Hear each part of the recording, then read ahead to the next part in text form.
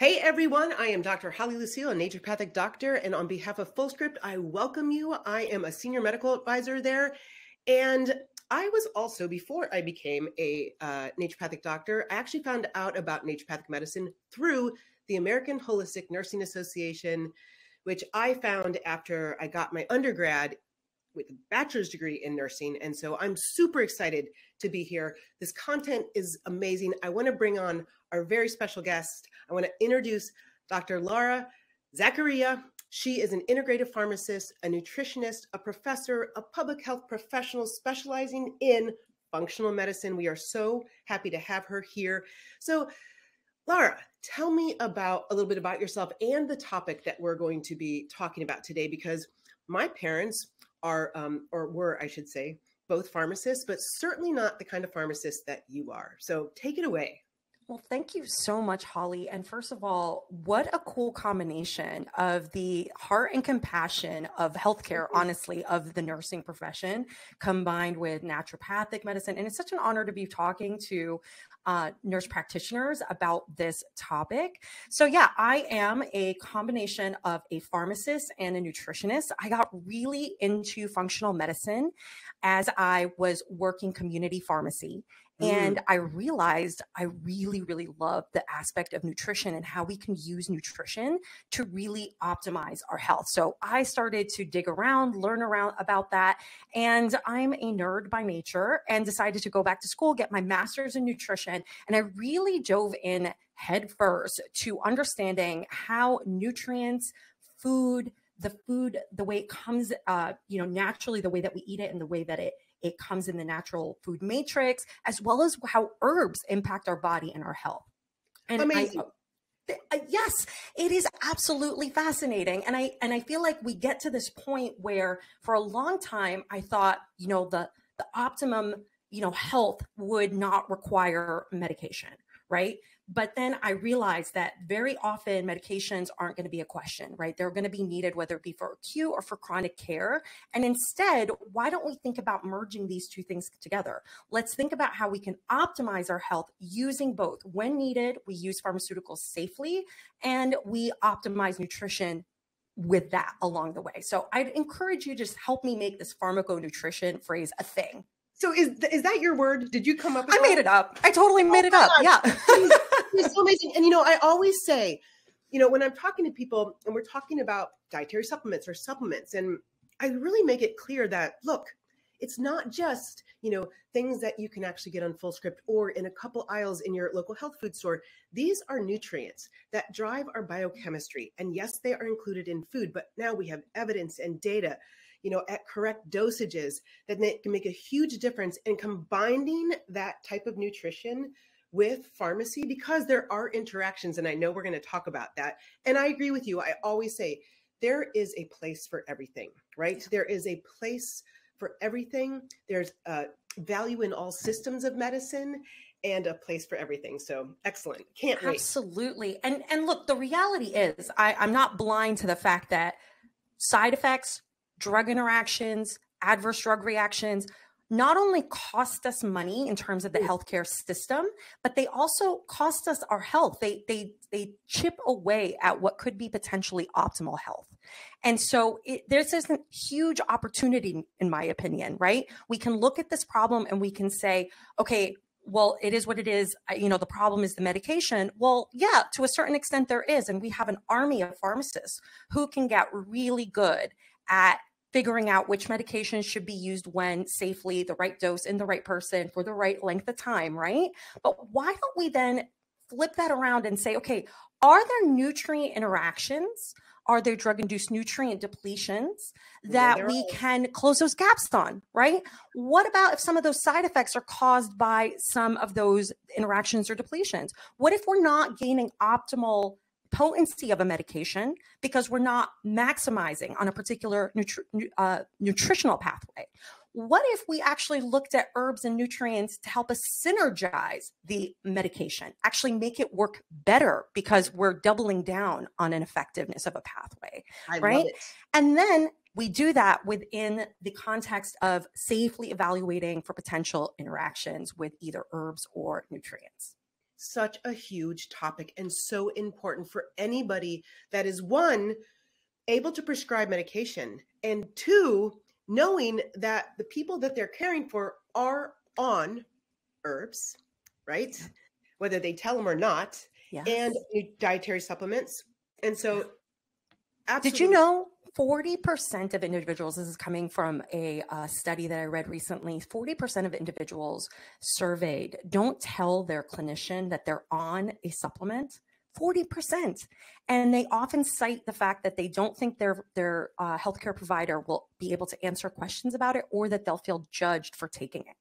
Yeah. And I think when you're a nutraceutical savvy practitioner, you are furthering that trust and building that conversation with people. They're going to take supplements. They're taking supplements. Yeah. So we need to make sure that they're doing it safely. And, I think it's an important point that you bring up too, because when we're caring for people, no matter who we are, as long as we keep that person and their best interest in our minds, then we should be open to anything. There's a lot of times people come to me and I am not clear on something, but it's something that's in their care plan from their team. I'm going to go look it up and take responsibility for it, so I can at least be knowledgeable and supportive to the individual that we're caring for.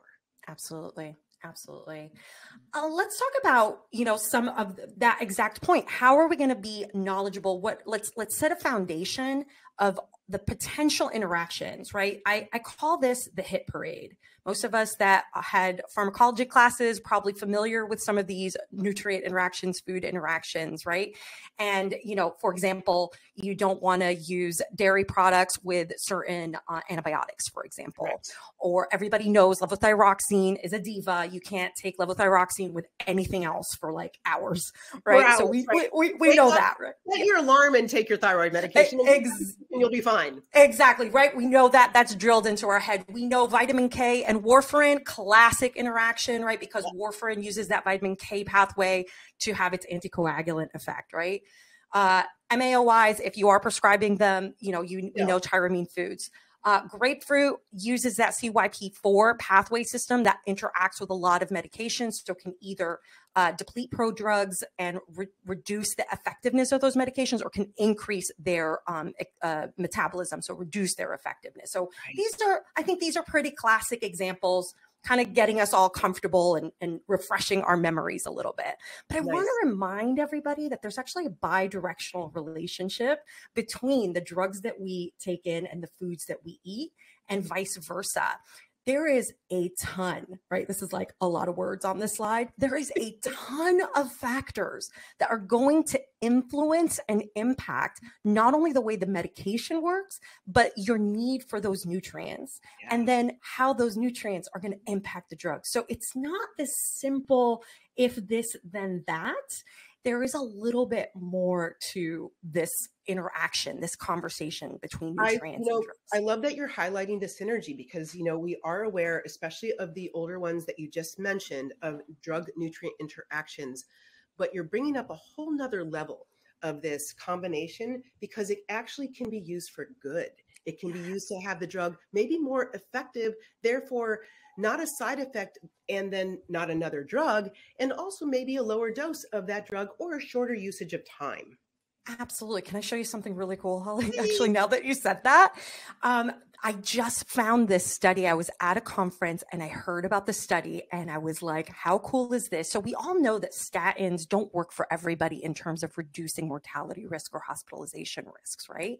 And this study actually looked at the impact of the microbiome, not just how the statins change the microbiome. That's one thing to explore, but rather, how does the microbiome impact the outcome of the statins? And they found that there was actually a difference in the microbiome that would impact whether or not that statin was effective in that individual.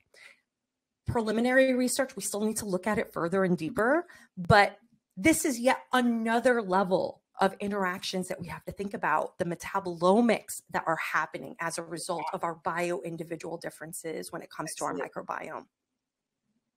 This is holism in prime time. Amazing. Absolutely. So one of the hot topics is thinking about drug-induced nutrient depletions, right? So drug-induced nutrient depletions, you'll hear me say DIND, is, as the name kind of describes. It's when we are impairing, blocking, or changing the way a nutrient is metabolized, absorbed, or used in the body as a result of the presence of a medication. And sometimes it's direct, sometimes it's indirect. Well, I'll kind of get to that in a second. But this is the part where we got to put our clinical thinking caps on, right? It's a little bit more of an art than a science. And we have to really evaluate not only what this literature says, but the bio-individual differences are going to impact that person's DIND. That's right, because as you said, medications are sometimes needed, and then we need these nutrients to drive our biochemistry. If you've ever taken a nutrition classes, and you have many of them as a nutritionist, it's like taking a biochemistry class and vice versa, right? Exactly. And so if a medication is placed on board for a clinical purpose and to have an outcome, and there's nutrient interactions, then another part of the body is going to be affected. Exactly. And this is, you kind of said that, you summarized it perfectly, right? Somebody gets a set of symptoms. Their lab findings suggest that there's something wrong, right? You go to the doctor or the nurse practitioner or the physician's assistant, prescribes that medication, checks all the boxes. It's a correct diagnosis. They give them the correct medication. They get started. That person is compliant. They take their medication consistently. Fantastic. The original set of symptoms might eventually be addressed, right?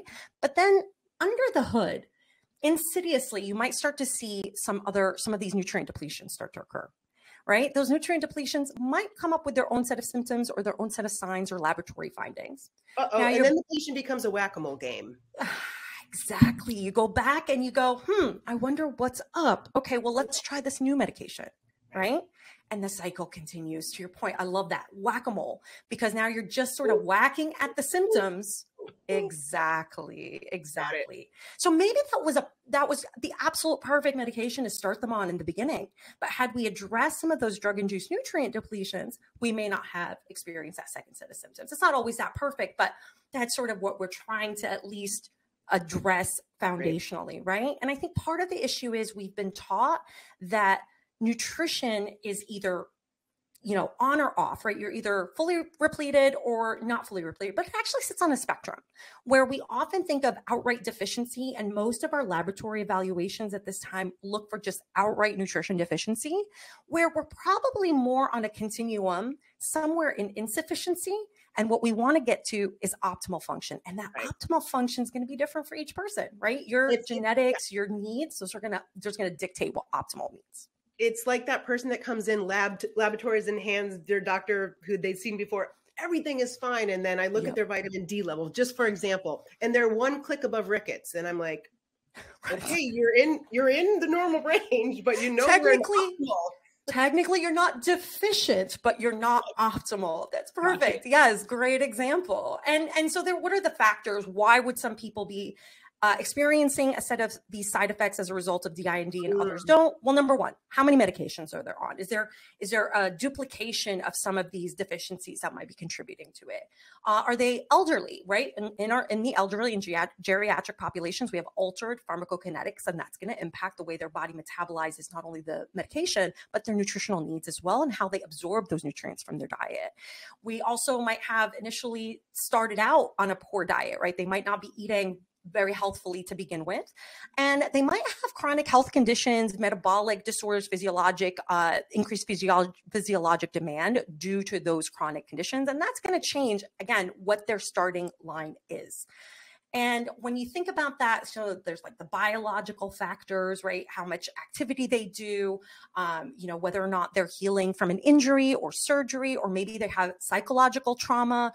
If there are absorption issues, what does their digestion look like? What their microbiome looks like? What are their initial genetics? Do they have genetic SNPs that require that they have more of certain nutrients, right? And then there's other factors. The medication we're on, of course, whether or not some of those medications might interact or cause other absorption issues. What's their diet quality look like? Are they consistently able to eat a high quality, high nutrient dense diet? Do they have environmental exposures, toxic exposures, things like that we have to consider? And what's their geographic location? You mentioned the vitamin D, Holly. What if you live like me in the Northeast and like 3/4 of the year, I'm bundled up and I don't see the sun, right? So I'm probably going to have to be more mindful of my vitamin D level than somebody that lives in sunny LA. But you know what? I have to tell you something, because I don't. So, okay. All right. Long story, but I'm going to make it really short. Yeah. So my vitamin D level dropped, and my practitioner was asking, and I said, you know what? And this is a true story.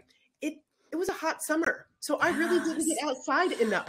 You think about it that way too. It can go that way, and it did for me. That's such a good point, right? And for the genetics, I have low circulating vitamin D due to my genes, and low circulating vitamin C due to my genes, and so it happens all the time. And I'll add, there are other factors that'll impact that. If you have darker skin pigmentation, right? Yeah. If you dress modestly, right? And even if you're outside and you're covered up, you're not going to get as much vitamin D from sun exposure, right? So there are definitely other factors. There are genetic factors as well. Some people have VDR SNPs that impact their vitamin D levels as well. Your magnesium level will impact your vitamin D level, right? So there are all these various factors. And the point is that we want to consider all these influences when we think about those drug-induced nutrient depletions. Yeah, great. So let's get into the little mechanisms. I want to give you a few examples just so that we can solidify what we're learning here. So for example, PPIs, we know are omeprazoles, right? Are Prilosec, et cetera. These are going to inhibit the nutritional absorption, specifically for PPIs, for example, magnesium, calcium, folate, those are big ones for that one. We can also inhibit nutritional synthesis. So an example of that would be statins and the classic CoQ10 depletion, right? Another example would be metformin, which actually blocks the absorption of vitamin D. So the mechanism there would be like blocking the actual absorption, shifting that mechanism. An increase of metabolism of certain nutrients or changing our need for certain nutrients. Estrogens, actually folks that are in HRT in particular, we know that they have an increased demand for B vitamins, particularly B12 and folic acid. And another mechanism would be increased excretion. We know this one, right? ACE inhibitors, for example, that increase the excretion of certain minerals. And then we have alterations in the body's ability to store a nutrient. And I put caffeine and alcohol in here as an example. We all know, I drink my coffee, half an hour later, got to go, right? So these your are morning beverage and your evening beverage. Exactly, which is why, I'm sure we all counsel the same way when we're talking about hydration. We're talking about, hey, if it's caffeinated or it has alcohol in it, it's going to cause increased urination. With that increased urination, you're going to lose some electrolytes, right? So, excellent point. So just to put, a bow on the DINDs, I just want to remind everybody there are databases that we can utilize, and I'll give you some of those references at the end that you can use to sort of start wrapping your head around this. But remember, these are not studied as extensively. And I want to encourage everybody to join me in asking for more of this kind of a research, because we really do need more of this evidence to help us drive better clinical decisions. In the meanwhile, I want you to keep in mind it's bio-individual. Just because something is supposed to be depleted doesn't always mean it is, right? And just because something isn't as depleted in the literature doesn't mean that individual doesn't need more attention on that nutrient. So we got to put our clinical thinking caps on. This is where the art of the drug-induced nutrient depletion and drug-nutrient interactions comes in. And we want to make sure that we are screening our patients, doing our due diligence before we make any assumptions. I think this is such a great topic and such a great point because, I'll just, in school, in naturopathic medical school, yes, I had to take pharmacology all of the time. And you're like, well, why? I'm not really going to be prescribing a whole heck of a lot. Why? Because I need to know these things, right? I need to know these interactions because they're going to make a difference in your patient's clinical condition. And so this awareness, I think it's just so tremendously important. I couldn't agree more, Holly. And I think this is the part where, again, I think everybody should have a basic foundational knowledge in it. Whether or not in your practice you're prescribing a lot, I think knowing that is really helpful for understanding and serving your whole community, right? Whether or not they need to be on the medication or not. And if you're not, we can't know everything, right? This is where collaboration and partnership really comes in handy, right? Reaching into your network, finding other providers that are aligned, that understand these factors, and you can work together. So if you are maybe a clinician that doesn't prescribe as much, right? Maybe that's where having a pharmacist that is nutraceutical savvy, that understands these interactions and can help, guide you when it comes to those specific protocols. Or maybe you are in a community where you do prescribe a lot, right? That's a cornerstone and it's needed in order to help best manage and care for your patients. Fantastic. And maybe you're needing somebody to help you on the nutraceutical end. Fantastic. Work with a naturopathic doctor and nutrition savvy pharmacist and nutritionist, right? Let's work together as a team and really provide holistic care. I love that. And you're going to get into herb interactions because, to your point, 40% of people pretty much close to the chest as far as what they're taking. And what you're saying about getting some help or pulling in somebody, like for me, I always say get help with things that you're not sure of. Like, right, bookkeeping for me, forget about it. I hired somebody to help me with that, right? So, but also, like, it's my job as a naturopathic doctor to understand these medications that somebody are on. I would say the same thing with somebody who's not as familiar with herbs. Instead of saying, I don't know, please don't take it. Yes. There's tons of us out there that do know, and we can work together to make healthcare better in America. Absolutely. It's not going anywhere. No. In 2020, consumers spent $11 billion with a B dollars on supplements. By 2021, they outgrew their projections, and it's predicted that by 2025, it's going to grow another 10 billion, right? With a B. With a B, girl. Like, this is not going anywhere, right? People are interested in nutraceuticals. They're interested in supplementation. So for us to put our head in the sand because it wasn't something that we were taught in school, it's not doing our community and our patients a service, right? And the reality is at least 30% of individuals, and to be honest, these are numbers from 2021. It's probably gone up since then. But 30% of Americans are taking at least one herbal supplement. 25% are also taking medication, right? But 40% don't actually tell their doctor or their prescriber, their nurse practitioner, their PA, their pharmacist. They're not telling us that they're on a nutraceutical. And again, we need to make sure we're establishing trust, that we are learning what we need to learn so that we can build that communication with them. Excellent. 100%. So again, we talked about that bidirectional relationship when it comes to nutrients. The same thing happens with herbal interactions as well, right? There's multiple mechanisms that will impact the way that an herb is metabolized. Similar to drugs, they actually go through the same pharmacokinetic and pharmacodynamics in order to be utilized by the body. So we're utilizing the P450 enzymatic system, which is our phase 1 detoxification pathway. We're utilizing glucuronidase pathways. We're utilizing phase 2 pathways. We're also utilizing and impacting the drug transporters and drug efflux pathways. Sometimes we call those phase 3 metabolism, but these are going to both impact the way that the drug is metabolized, and the drug, vice versa, is going to impact the way that herb is going to interact as well. You know, part of my practice is I worked with integrative oncology, and people who have been diagnosed with patterns of cancering, in standard of care, there's going to be medications, drugs, chemotherapy agents, etc. I use a database. I'm going to wait for you to get to those, yes. Because I need to make sure and understand those pathways, because and to your point too, there's also contraindications with herbs that I need to understand about, but there's optimizers, right? There's optimizers where, hey, can we use less of the drugs, less of the chemotherapy, right? You know, yes, less stem cells then. And so it's just a fascinating field, and I'm so happy you have your fingers on the pulse of it.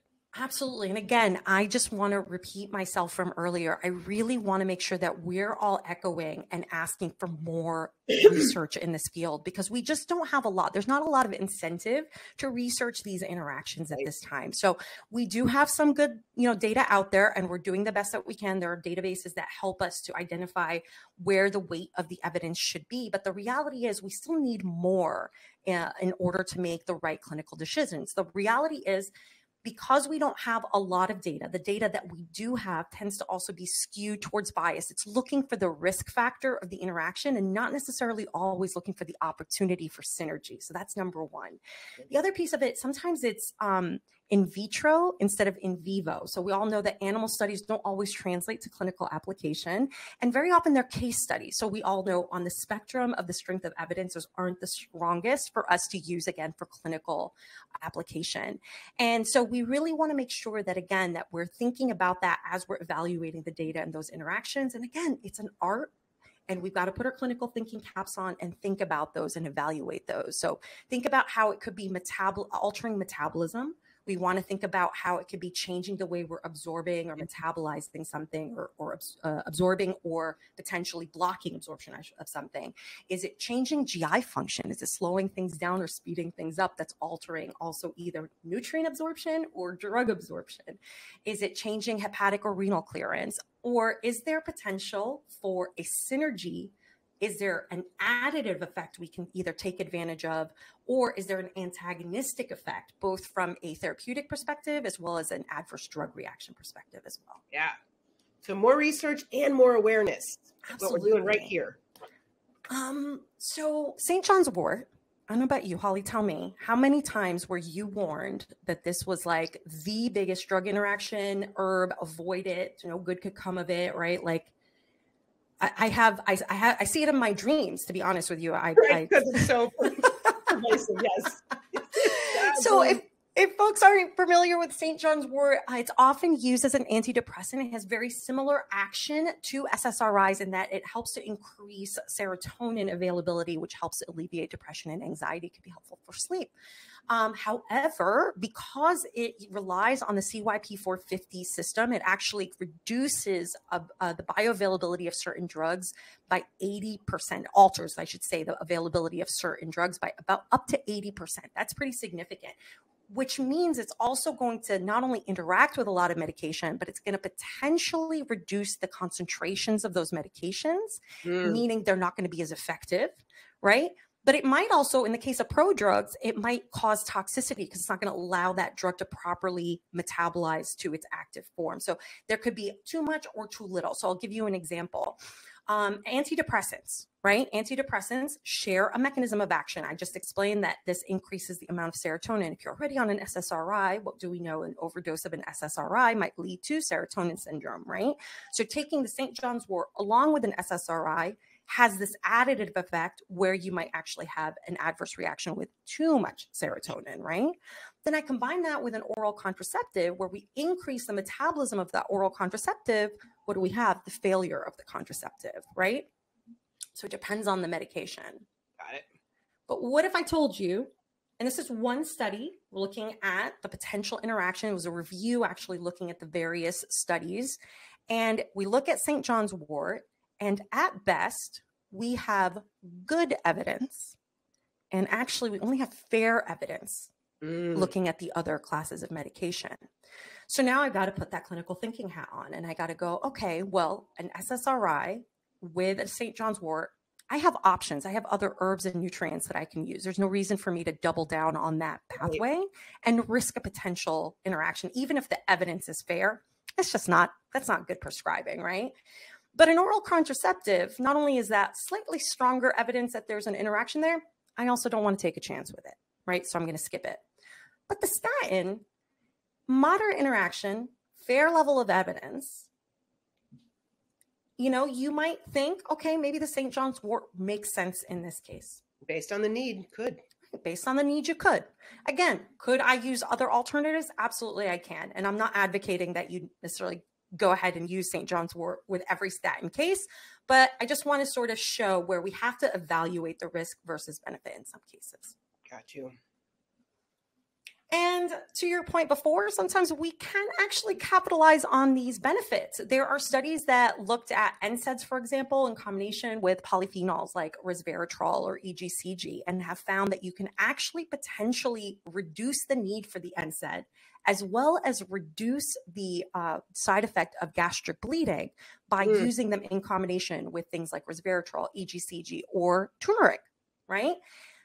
In one study, they actually found that not only did they reduce the pain, they actually reduced the markers for inflammation like CRP and the interleukin markers that proved that it actually reduced inflammation across the board. That's, I mean, and we all know the benefits of NSAIDs, but also the detrimental side effects. And so again, if you can use less of the drug, and then, as you said, increase anti-inflammation across the board, like systemically, by combining these things, I mean, it's a 1 + 1 = 10. It's seriously a win-win-win situation. Absolutely. And I also think about, again, gaining more trust with the patients that we're working with, right? Really establishing an open communication where they can see that we're really working towards their best interests. So you've gone through so much, such a fascinating, important topic. So for people that are listening right now, how can we actually just get to the clinical condition and really put that thinking cap on, as you say, and put this into practice, like right now? We're going to use oral contraceptives as our example, and we're going to walk through the whole framework, starting with the decision-making about using the oral contraceptives, because that's where it always starts, the decision about using the medication, and then starting to check the boxes off for the various opportunities, as well as some of the interactions that we have to screen for, right? So why do we even think about using contraceptives? Well, number one, 25% of women are using oral contraceptives and they're choosing hormonal contraceptives. So it's about choice and options. Very often, they're not even using them for contraceptive reasons. 14% of women are using them to reduce symptoms that are associated with things like PCOS, endometriosis, menstrual-related symptoms, right? Irregular bleeding. And we actually can use them not only to reduce some of the symptoms and side effects associated with menopause, but they actually have been shown to be effective for reducing certain types of cancers. So again, we've got to think about, is it appropriate for us to even use this medication? That's the decision you make with your patient. We, of course, then design and choose the correct kind of oral contraceptive, right? Personalization starts right in the beginning. Which kind of oral contraceptive, hormonal or oral contraceptive are you going to use? Are you going to use a multiphasic, a monophasic? And then do we want to avoid withdrawal bleeding? Do we want to have monthly bleeding? Every 3 months, once a year? What makes sense in this individual? Now, once we've made that decision, we have to now consider the side effects, right? What are some of the adverse reactions? What are the risk factors?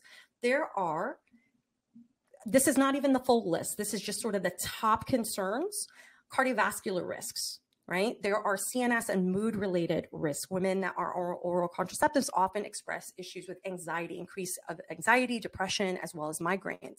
There's GI-related risks. And then there's other common, I put a kind of a cluster of them, for example, allergic reactions, edema, etc.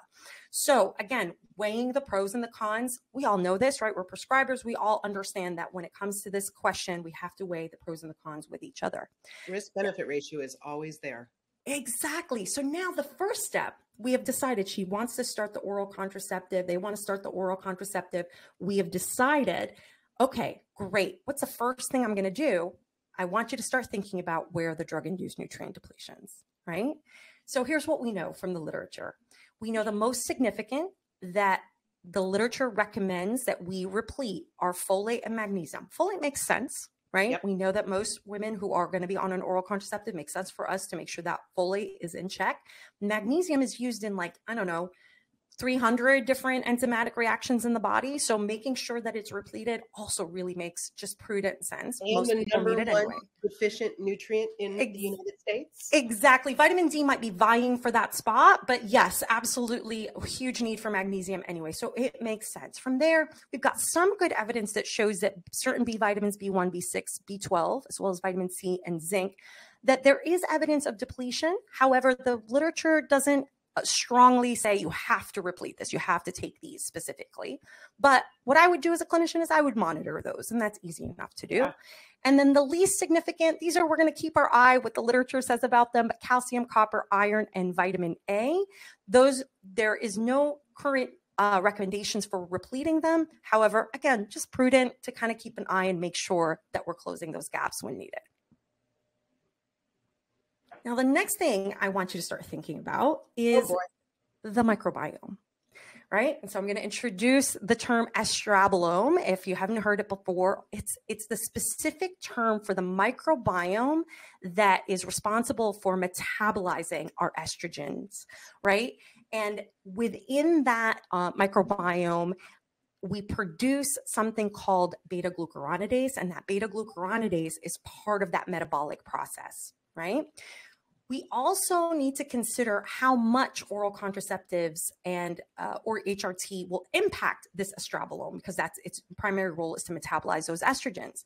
Well, the literature is not clear about whether or not oral contraceptives, hormonal oral contraceptives, will have a huge impact on the estrabolome. However, the estrabolome will have an impact on those oral contraceptives. The other piece is that the amount of sex hormone binding globulin, which is responsible for transporting the estrogen hormone, the beta glucuronidase, which is responsible for detoxifying or metabolizing estrogens, the liver function, which is responsible for metabolism in general, as well as that iron regulation, and something called TMAO, which is a byproduct of microbial metabolism, which is highly associated with metabolic diseases like diabetes and kidney disease. All of these have to be considered. We can't just look at one change in the microbiome, and those have been shown to be impacted to some degree in women. Again, more research is needed, but this makes me go, you know what? We all need to think about our gut microbiome. So might as well make sure that we're prudently checking for this and making sure that digestion, gut health, and the integrity of the gut is being addressed. I mean, it's such a great point. I've got a practitioner, a friend of mine, who it's his jam, his age management and hormones and such. And we were having a conversation the other day, and he's like, I draw blood on these people, and they're on like estrogen, but I'm like, are they taking it? Are they taking it? I'm like, they're not taking it. To the point, right? You can monitor from a serum level or what have you, but if there's so much stuff going on underneath the hood that we're not aware of. So I love that you keep saying we need to be together in asking for more research, but I love that you're also bringing such great awareness to our clinical picture, because it's going to decrease adverse side effects from, and increase better outcomes across the board. Agreed. And it's going to just make it safer. We're going to feel better when we are prescribing those medications, because we know that. Yes, absolutely. So from there, what do you do? Okay, Lara, what do we do now that I know all this? What am I going to do moving forward? Well, we're going to first start with a basic nutritional foundation. We're going to have conversations when it comes to diet. We're going to assess their diet quality. We're going to look at those foundational pieces and make sure we're there. And if we're not trained in that, we're going to partner with a nutritionist that can help us with that, right? We're going to evaluate their cardiometabolic risk, because they're an increased risk. It's an increased risk factor for them, right? Particularly if they have either genetics or family history that would really make us want to pay attention to that. We want to evaluate their GI. Do they have majority of people who complain of IBS are women, and many women complain of GI issues are taking oral contraceptives. So it makes sense for us to consider that. There's also a large overlap between GI symptoms and IBS with mental health, mood, anxiety, depression, right? So it makes sense for us to be paying attention how well their GI is functioning. And again, because of that metabolic piece in terms of how the microbiome is acting and how that impacts oral contraceptives, it makes sense, right? We're going to check on their stress and their HPA access, right? We're going to make sure that we're addressing those foundational pieces. A lot of our neurotransmitters are actually produced in our GI, and our microbiome will impact the quality of those neurotransmitters as well. And then last but not least, I just wanted to remind us all that we should be screening for androgen dominance or PCOS. Many, many women go undiagnosed because it's not screened closely enough. And so I just want to make sure that we're addressing that picture, because very often oral contraceptives can hide that symptom, and very often it's used to address the symptoms of PCOS. But remember, PCOS lives on a metabolic spectrum, so we need to be addressing it from its root. Nice. All right, so where are we going to get in there, and we're going to get our therapeutic approach down? Number one, kind of refreshing our memory from before. Remember, the folate and the magnesium is going to be an important starting point, right? I feel we're talking about basically looking at oral contraceptives. This is this is specifically one example. We're just looking. This is the foundations when it comes to our drug nutrient repletions when it comes to hormonal oral contraceptives. So number one, our targeted approach is going to include folate and magnesium. That just goes without saying. I'm also thinking about those B complex, those minerals that we talked about earlier. And then there's a category where I called targeted, right? If we need them, we would use, for example, an iron, and I like the bisglycinate form because that's better for absorption, less GI symptoms, etc. And If needed, if we need a calcium, I would use a buffered calcium for improved absorption or a calcium D-glucarate. If you notice that there is a detoxification issue, we can actually screen that on a stool test and see if there's actually a need to increase glucuronidation. That's a phase 2 metabolism piece that's important for estrogen balance. Glucuronidase is too elevated. Exactly. So a note on the little pearl for you that on the iron deficiency. So very common, particularly in menstruating women who are at their increased risk because they're bleeding every month and potentially losing some iron. There's also, of course, genetic factors that can impact iron need. And very often I find clinicians are not fully screening for iron deficiency. We just do a basic CBC and differentials, and we're not doing that added step of looking at complete iron panels, or at least at a ferritin. And I really encourage you to make that a regular part of your screening because iron is such a foundational nutrient. It's needed for so many pieces of the metabolic picture that it just makes sense for us to cheaply, easily check that full iron panel. From there, if you notice that there is a deficiency, again, the bisglycinate is my preferred form. It does have, in my experience and in the research, less side effects. It's better absorbed, so you get better circulating levels. And here's another pro tip. Every other day dosing has been shown to actually improve iron levels because the hepcidin protein, which is responsible for pulling in the iron, it increases for 48 hours. So every time and it blocks absorption. So if you skip a day, it allows for optimal absorption via that protein. Perfect. Never heard of that, but it makes sense. Every other day dosing. I know. And I've seen it work in my clinic. So I'm curious if anybody tries it, let me know if you see it working. I've got a couple of other tips on iron, but we could do a whole other talk about iron another day. And then the other piece, we want to turn up that GI support. We want to think about using, whether it be probiotics or prebiotics. I lean towards using prebiotics whenever possible. I might use probiotics for short bursts of time or for therapeutic uses, but I like prebiotics better because the literature shows that they're more sustainable. The changes that happen to the microbiome are more balanced rather than being targeted. They sort of hit all the keystone species and they allow them to grow and become more abundant in balance to each other. And the effects last longer. They're more sustainable. And then the other piece of that is considering polyphenols, both from the diet or that could be from supplements as well if needed. Yep. And then what we know is that this whole picture all plays together when we turn up the GI support, whether it be by prebiotics, whether it be through food, increasing fiber intake, encouraging folks to eat the rainbow, adding more polyphenols into the diet that helps to improve the gut function, which then translates to reduced inflammation. It translates to improved metabolic function. It translates to better the gut brain axis improves, mood improves, right? HPA axis improves. So it is a win-win situation for us to really think about that first and foremost. And then from there, I mean, I don't know anybody who's not stressed. Right? So thinking about that HPA axis, I think about adaptogens all the time, and I think about how we can better support that HPA axis. Ashwagandha is usually my go-to in that case. You can think about things like 5-HTP or GABA. Those can also help with mood as well as for anxiety, as well as for sleep. And then last but not least, just kind of final thought, the liver. Liver is an underappreciated organ. We think about it for detoxification. We talked a lot about the way we metabolize our drugs. Even our herbs go through phase 1, phase 2 detoxification. Be careful. This is a lot of where we want to be cautious. If we do too much, or potentially there could be drug herb interactions when it comes to liver support. You could metabolize the drug too fast, right? And we can lose the effect. So be careful. But remember, this is where iron homeostasis happens. This is where we make our cholesterol, right? This is what controls our blood sugar, right? So very important for us to be thinking what's happening to that poor little liver in the background. Boy, this, honestly, this takes my good old pharmacy parents approach here, take this approach, and right out the window, because there's so much more to think about. I mean, how often do you see or hear a story of somebody just, oral contraceptives, there you go, you write the script, it's done, and that's it? That's their healthcare. Super easy, right? Super, super, super easy, but comes with complications down the road.